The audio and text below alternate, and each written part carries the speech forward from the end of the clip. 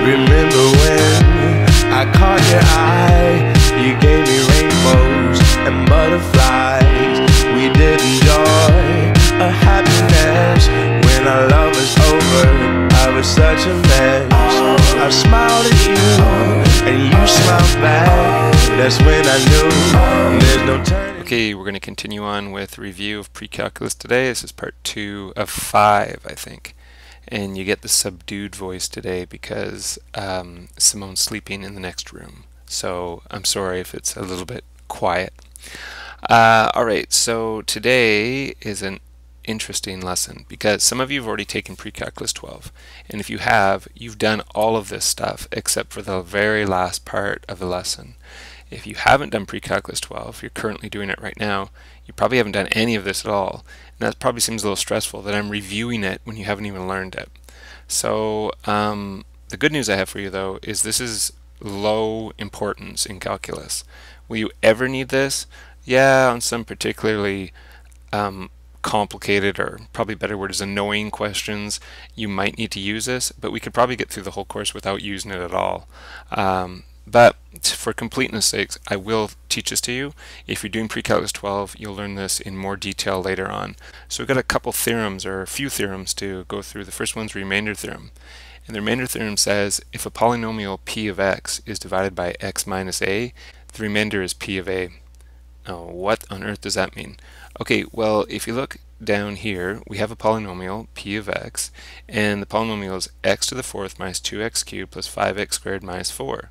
And we're going to divide it by a binomial of the form x minus a, right? In this case, a is 2, so we have x minus 2. So what this theorem tells us is, if we want to know just what the remainder is, when we divide the polynomial by the binomial, if we only want to know what the remainder is, we don't care what the answer is, we just want the remainder, all you have to do is figure out what's p of a. And remember what we said a was? A is 2. So you just have to figure out what p of 2 is. What does that mean, p of 2? It just means plug 2 into all these x's. So you'd have 2 to the fourth minus 2 times 2 cubed plus 5 times 2 squared minus 4. So 2 to the fourth is 16. 2 cubed is 8 times another 2 is 16 again. 2 squared is 4 times 5 is 20, and then minus 4. And 16 minus 16 is 0, plus 20 is 20, take away 4 is 16. So what I'm asserting here is that if you divided this polynomial by that binomial, you'd get a remainder of 16. Now it actually ends up, this is a pretty complicated example to do by long division, but let's just take a simpler example. Let's say we wanted to know, let's say that our p of x is 3x squared plus 5, and we wanted to divide that, so I'm going to put divided by x plus 1. And if I just wanted to know what the remainder is, then all I would do is I'd take my a value. Now careful, what's the a value since it's plus 1? It'd be negative 1. So I just put p to the negative 1 equals, well that's 3 times negative 1 squared plus 5. Negative 1 squared is 1 times 3 is 3. So you'd have 3 plus 5, which equals 8. So let's see if this is true. Let's actually long divide that. So if I put x plus 1 into 3x squared, okay, you have no x term here, so you have to put plus 0x and then plus 5. Long division is actually important in calculus. You will use it, so I think this is worth doing. And now let's divide. You ask yourself, how many times is x? What do you have to multiply x by to get 3x squared? You have to multiply it by 3x. So I'll put that over the x term. 3x times x is 3x squared. 3x times 1 is 3x. And then I subtract all of that. So when I subtract, 3x squared minus 3x squared is 0, and 0x take away 3x is negative 3x, and then I bring down the plus 5. Do the same thing. What do you have to multiply x by to get negative 3x? You have to multiply by negative 3. Negative 3 times x is negative 3x. Negative 3 times 1 is negative 3, and we subtract all of that. When you subtract, negative 3x take away negative 3x is just 0, and 5 take away negative 3 is the same as 5 plus 3, and that equals 8. Our remainder is 8. Hey, remember what we said the remainder is right here? 8. This will always work. This is how the remainder theorem works. It's very useful if you only want to know the remainder. Now notice if we wanted to know this amount right there, the remainder theorem doesn't help us. But believe it or not, oftentimes we just want to know the remainder. So that's how that works. Okay, let's move on to the factor theorem. The factor theorem states that a polynomial has a factor, x minus a, if and only if p of a equals 0. And this should make sense. When you divide something by a potential factor, the way you know it's a factor is if you get a remainder of 0. So for example, if you wanted to know, say you weren't very good with multiplication, and you were like, I wonder if 7 is a factor of 16. Then what you would do is you'd go 7 into 16 and see what you get. Okay, well 7 goes into 16 2 times. 2 times 7 is 14 with a remainder of 2. Oh, we have a remainder. 7 doesn't go into 16. But if you said, I wonder if 8 is a factor of 16, you'd say, how many times does 8 go into 16? 2. 2 times 8 is 16. 16 minus 16 is 0. Yes, we got a remainder of 0. And because we have a remainder of 0, 8 is a factor of 16. So for this exact reason, if you want to know whether a polynomial has a factor x minus a, all you have to do is use the remainder theorem and then see if you get a remainder of 0. So let's try that. We want to know, is x plus 1 a factor of this polynomial? How would we figure that out? Well, what we would do is take the a value, remember the a value is -1, and we'd plug it in to the polynomial. So we're going to have 5 to the -1 fourth minus 3 to the -1 squared plus 6 to the -1 plus 4, and we're going to figure out what this equals. Now, what does it have to equal if it is a factor? It has to equal 0. I'm not saying it does. I'm saying if it's a factor, it will equal 0. If it equals any other number than 0, it's not a factor. Then x plus 1 is not a factor. So let's see. -1 to the 4th is just 1 times 5 is 5. -1 squared is just 1 times -3 is -3. 6 times -1 is -6 plus 4. So we have 5 minus 3 is 2. 2 take away 6 is -4. -4 plus 4 is 0. So our answer here is yes, x plus 1 is a factor of this polynomial right there. What about x minus 1? Well, you can probably guess the answer, but let's just go through it. If we want to know whether x minus 1 is a factor, we would plug the a value, which is 1, into the polynomial. So we'd have 5 times 1 to the 4th minus 3 times 1 squared plus 6 times 1 plus 4 equals 1 to the 4th is 1 times 5 is 5. 1 squared is 1 times -3. 6 times 1 is 6 plus 4. 5 minus 3 is 2 plus 6 is 8 plus 4 is 12. Is x minus 1 a factor of this polynomial? The answer is no. Why not? Because this number here is not 0. If it's any other number except 0, it's not a factor. It has to be 0 in order to be a factor. Okay, the last one, the rational root theorem. The rational root theorem says that the possible rational roots is equal to the factors of the constant term divided by the factors of the leading coefficient. So what that means is, if I was trying to factor something like this, which looks pretty darn complicated to factor, because we don't really know how to factor cubics, right? That 3 there, cubic, unless we could factor out an x or something, and we can't. We don't know how to factor them, so we need to guess. Believe it or not, you'd actually have to guess at one of the first factors. So you don't want to, there's an infinite number of numbers you could put into x here. In order to get a smaller set, can still be a pretty large number of them, but to get a smaller set, you're going to use this fact. The possible roots are equal to the factors of the constant term divided by the factors of the leading coefficient. So let's do that for this first question we have here. The factors of the constant term. So what I'll do, I'll put right here, possible roots equal. Okay, factors of the constant term. Which one's the constant term? This is your constant term, -6. So what are the factors of 6? Factors of 6 are 1, 2, 3, and 6. Right? Those are the numbers you can divide 6 by. Wondering why I put these big gaps in front of them? Because it could be plus or minus 1, plus or minus 2, plus or minus 3, and plus or minus 6. But here's the thing, you have to divide that by the factors of the leading coefficient. What's the leading coefficient? This is the leading coefficient. It's the coefficient in front of the biggest exponent. So what are the what are the factors of 4? It's plus or minus 1, plus or minus 2, and plus or minus 4. So these are all the possibilities. So let's go through them. You could have 1 over 1, which is just 1, so plus or minus 1. You could have 2 over 1, plus or minus 2. You could have 3 over 1, plus or minus 3, and you could have 6 over 1, plus or minus 6. Now we're going to go 1 over 2, so we could have plus or minus 1/2. 2 over 2, well, wait a minute, 2 over 2 is just 1, and we already have it, so that's done. 3 over 2, so plus or minus 3 over 2. Plus or minus 6 over 2, but 6 over 2 is just 3, and we already have it. Okay, now let's put them all over 4. Plus or minus 1 over 4, we've got to put that one down. Plus or minus 2 over 4, well, that's just a half, and we have that one. Plus or minus 3 over 4, don't have that one yet.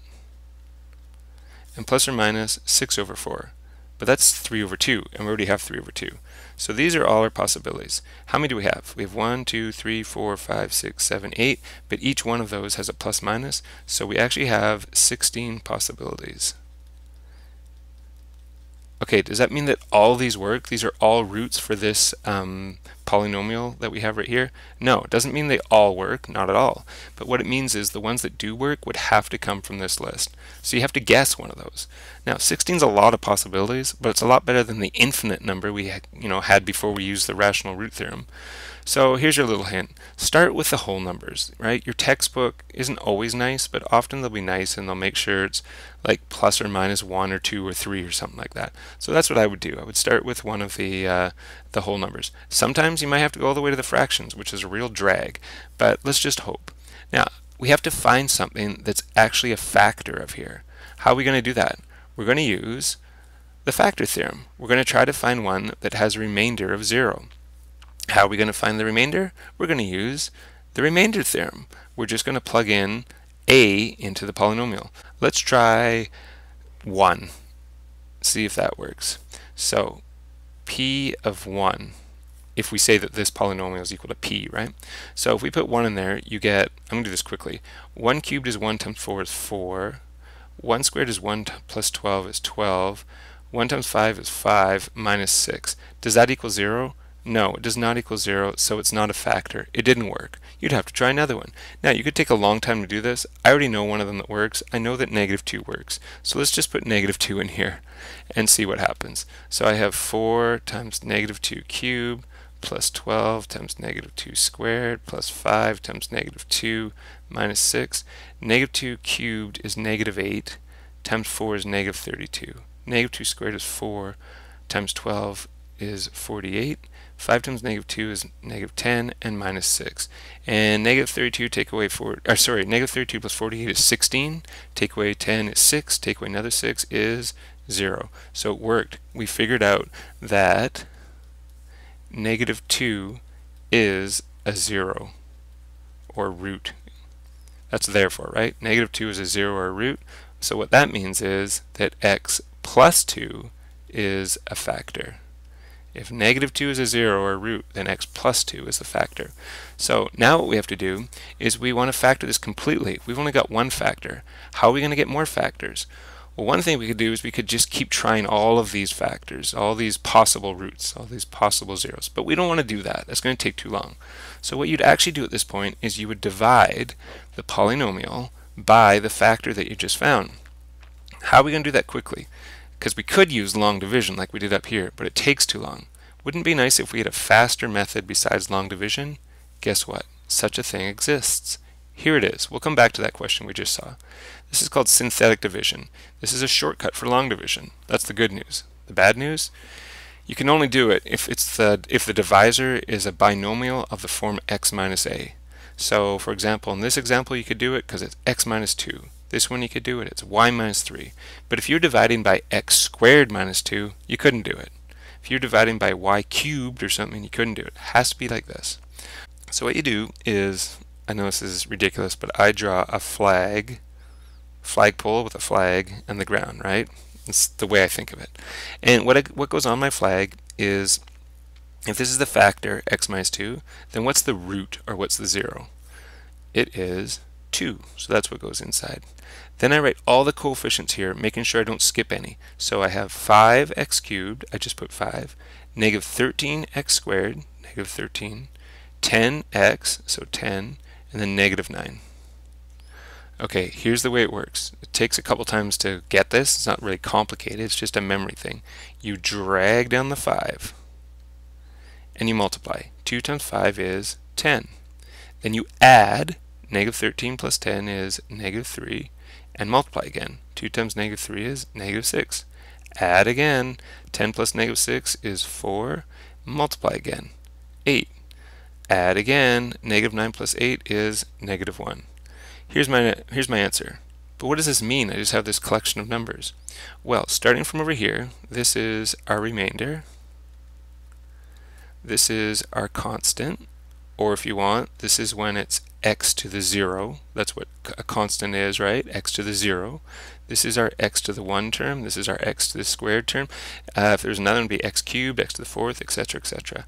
So what that means our answer is, if you put the whole thing together, is we have 5x squared minus 3x plus 4 with a remainder, I'll just put the big R like you used to do in elementary school, a remainder equal to negative 1. And that's the answer. So let's do another one here. We're going to start by drawing our flagpole on the ground. What do we put on the flag? We put, since the factor is y minus 3, we put plus 3. Then I put all my coefficients. Now this is written in a really bad order because our the degree of this polynomial is 5. So our leading coefficient is right here. It's negative 1. So you'd have negative 1 for the fifth. Then for the 4, you have 2. So we have 2. 3, negative 1. For the 2, the y squared term, there is no y squared term. So what do? We put 0. There's no y squared term. For the y term, y to the 1, we have 4. How about the constant? There's no constant. We've got to put 0 again. Okay, now we're set up. We're ready to go. Drag down the first number and multiply. 3 times negative 1 is negative 3. Add, you get negative 1. Multiply, negative 3. Add, negative 4. Multiply, negative 12. Add, negative 12. Multiply, negative 36. Add, negative 32. Multiply, negative 96. Add, negative 96. Oh my gosh, that's a big number. So we've got remainder, constant, x, x squared, x cubed, x to the 4th. So what our answer is negative 1 x to the 4th minus 1 x cubed minus 4x squared minus 12x minus 32 with a remainder of negative 96. And I can tell you it was much better to do that with synthetic division than to do that with long division. That would have taken us a long time. Oh, I've made one mistake here. I'm so embarrassed. See the mistake? This question had no x's in it at all. It was all y's. So I should have y, y, y, y. Why must I make so many mistakes? Okay, let's go back and finish this one then. So we have found that x plus 2 is one of our factors. And we want to find all the factors of this polynomial. So what we can do is we can divide the polynomial by this. How can we do that really quickly? With synthetic division. So we put negative 2 in there. We put 4, 12, 5, and negative 6, and we're ready to go. Drag down the 4, multiply, you get negative 8.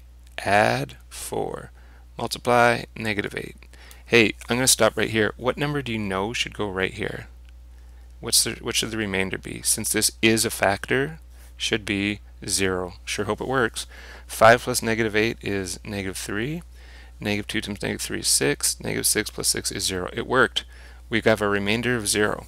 So what's the polynomial that's left here? This is our constant, x and x squared. So we have 4x squared plus 4x minus 3. And we have to keep factoring, right? We have this one factor, but we need more factors. So what we do now is we factor this. But we have good news. This is a quadratic. You know how to factor quadratics. Factor. So this you can factor by using Bobby Bridge. So what are we looking for? Two numbers that multiply to 12 and subtract to 4. 6 and 2. So we've got 4x squared plus 6x minus 2x minus 3.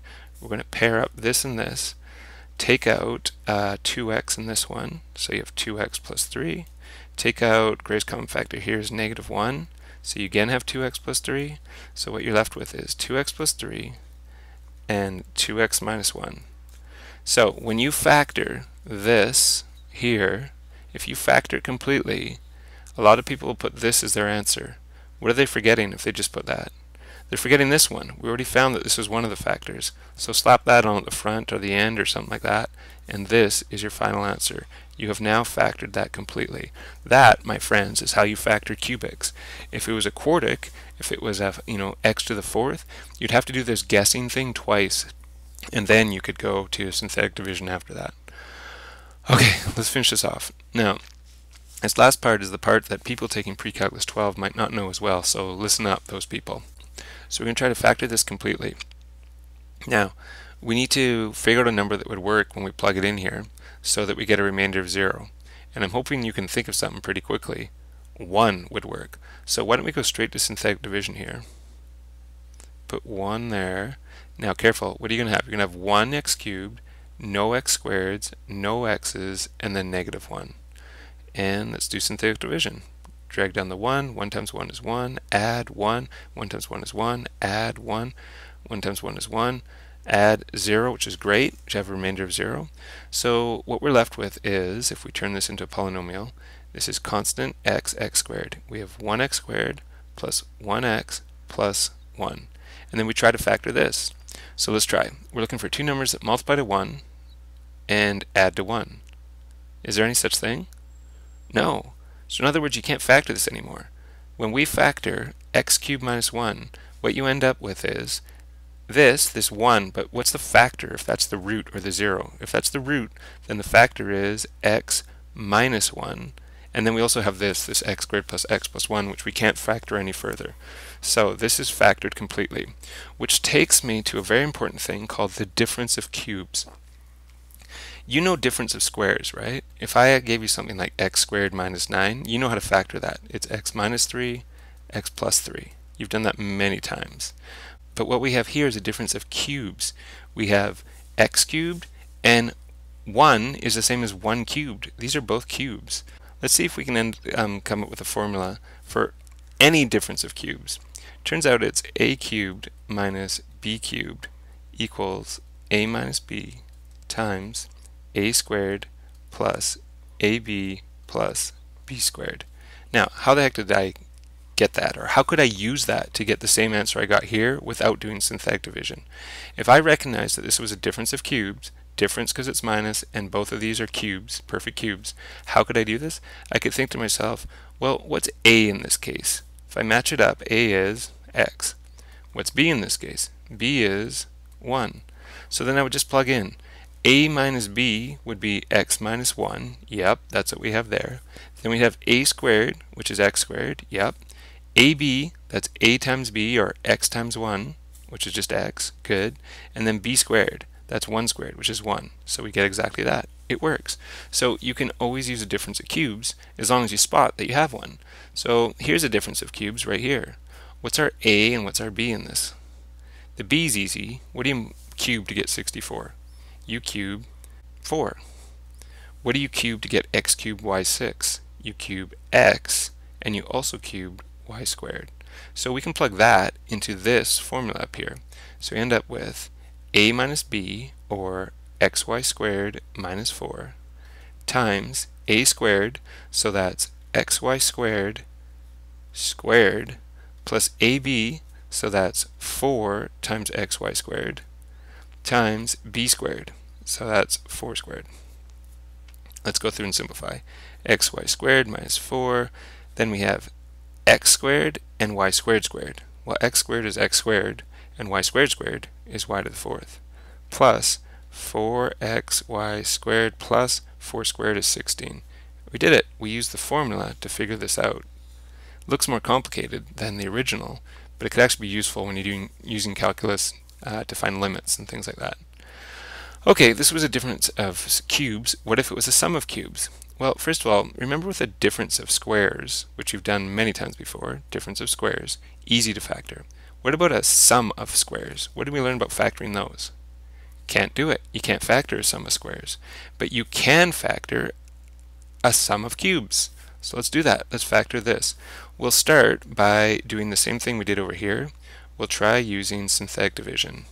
So we need to think, need to use the factor theorem. Think of a number you could put into x here so that you get a remainder of 0. Can you figure it out? -3 would work. So we put -3, then our coefficients are 1, 0x squared, 0x, and 27. Alright, away we go. Drag down the 1. -3 times 1 is -3. Add -3. -3 times -3 is 9. Add 9. -3 times 9 is -27. Add 0. Great, that's what we wanted. So what are we left with? We're left with x squared minus 3x plus 9. Can we factor that? I don't think so. It would be two numbers that multiply to 9 and add to 3. Can't do it. Don't forget this factor. This is just a root or 0 here, but since it's -3, our factor is x plus 3. Okay, can you figure out what the formula must be for sum of cubes? I bet you can do it. If we had started with a cubed plus b cubed, what does that mean that a is and b is in this right here? It means our a is x and our b is 3. X cubed is x cubed, 3 cubed is 27. Now if you compare to our answer, what do you think that means the formula is? Well, we have x plus 3, which looks like a plus b. Then we have x squared, well that must be a squared, minus 3x, well that looks like multiplying these together, so ab, and then 9. How do you get 9? B squared. There you go, that's the formula for a sum of cubes. Let's use it down here and we'll be done. We have a sum of cubes because we have two perfect cubes. What's a and what's b? B's easy. B is just 1. 1 cubed is 1. What cubed equals 27x cubed? That would be 3x. If you cube all that, you get 27x cubed. So now all you have to do is plug those things into our formula. We have a plus b. Well, that would be 3x plus 1. Then we have a squared, so that's 3x all squared, be careful, not just the x squared, minus ab, multiply those together, you just get 3x, plus b squared, 1 squared. So nothing you can do there, 3x plus 1. 3x all squared is the same as 9x squared, minus 3x, 1 squared is just equal to 1, and we're done. We used our formulas here to get the sum of cubes factored and difference of cubes factored. Okay, boy, that was epically long. I apologize. And the cruel joke with all this is very little of it will actually show up in calculus. Probably the most common thing will be this, difference of cubes and sum of cubes, and that will mostly be at the start of the course when we're dealing with limits. Okay, don't worry, not all the classes are going to be this long. You're in my mind, you're in my heart. I wish I knew right from the start of my concept.